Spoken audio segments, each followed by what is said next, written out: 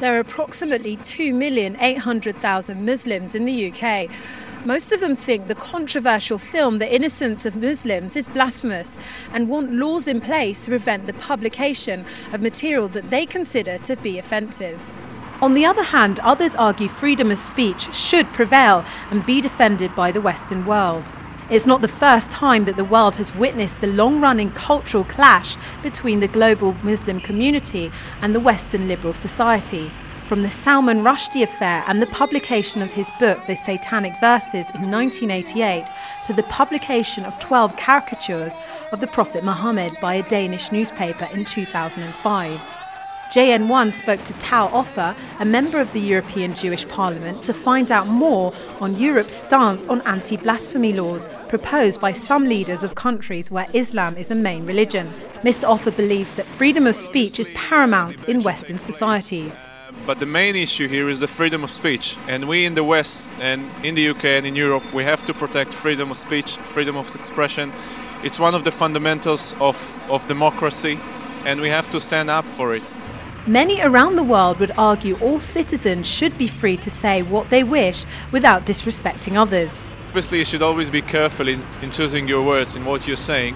And obviously there are laws in every country, and if someone is interfering with the laws or doing something against the law, obviously there are courts to judge. The member of the European Jewish Parliament thinks that those who feel offended by the controversial film should not watch it. I think for people who the movie offends them, I think the best way would not to watch the movie. If you don't like it, just don't watch it, because no one forced them to watch the movie. Some people think that in order to avoid further terrorist attacks on Western diplomats and citizens, the film should be banned from YouTube and other media outlets. But Mr. Ofer believes that at present it's more important than ever before to defend freedom of speech. I think that the West, we are currently at a very important place where we really need to protect freedom of speech, because if we're not going to do it, it will erode over time.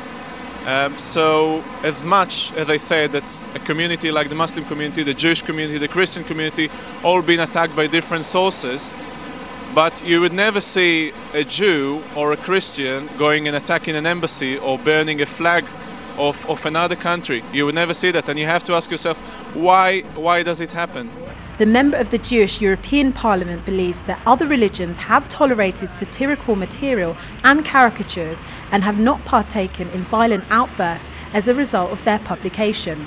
We should respect other people's opinions and values and religion, but Judaism has been really attacked on a regular basis by lots of caricatures and media's channels, both in Europe and in the Arab world. But you would never see such reaction by Jewish communities, which is the difference. Well, I think that some of the cartoons, obviously, they are really offensive, they are extreme, but that's the point of cartoons. It's a freedom, it's a way to express your views, sometimes in a radical way.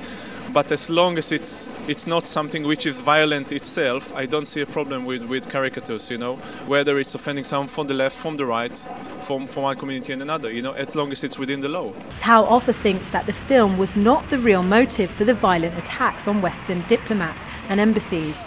The Muslim rage across the world is not because of the movie. The movie is just a trigger for something that's been cooked and been prepared and waited for many years, because deep inside they have feels of hatred towards America, what it represents, the Western values.